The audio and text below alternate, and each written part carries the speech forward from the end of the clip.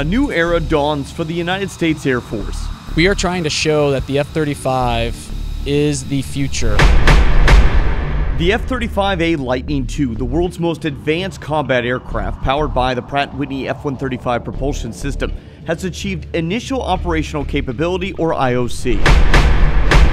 After 15 years of system development and design, more than 46,000 hours of engine, ground, and flight testing, and more than 65,000 hours of flight, the F-35 has proven it's more than ready for the mission. It is the real deal, and that's really what we want to showcase to people, is that this plane is everything it's advertised to be. A large cadre of airmen at Eglin, Edwards, Nellis, and Luke Air Force bases have been putting the F-35 to the test.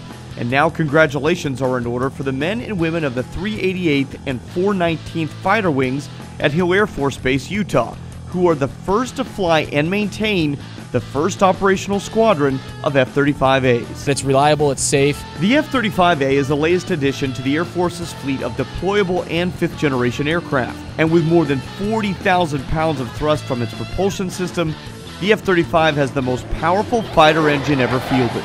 The program today, everyone thinks that the F-35 is some new program with a few airplanes operating at flight tests. But in reality, we have over 180 airplanes that fly every day.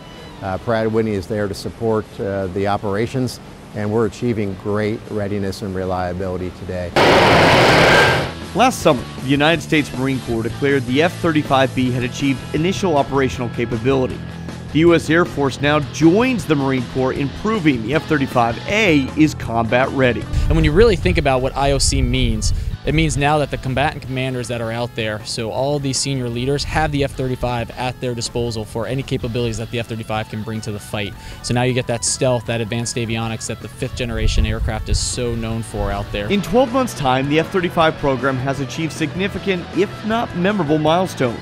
From the Marine Corps' IOC announcement in 2015 to the 2016 international debut of the F-35 in the Netherlands and UK air shows, and a successful June deployment to Mountain Home Air Force Base, Idaho, the F-35 is proving it's ready for the spotlight and the workload. I think you're going to see that America now has two services that are ready to employ the F-35 at a moment's notice. And that's really a game changer for our ability to project our force. The United States Navy is slated to announce IOC in 2018. And while there will always be refinements, improvements as technology evolves, the F-35 and the F-135 engine that powers it are now officially prepared to usher in the next wave of military aviation. The best engine is the one that you don't have to think about, right? And that delivers you all the power that you want when you need it, and that's what this engine does. It really is a huge step. I don't think people understand when you talk about IOC that we are now out there. We are now available to fight the wars that we are fighting, not only today, but also in the future.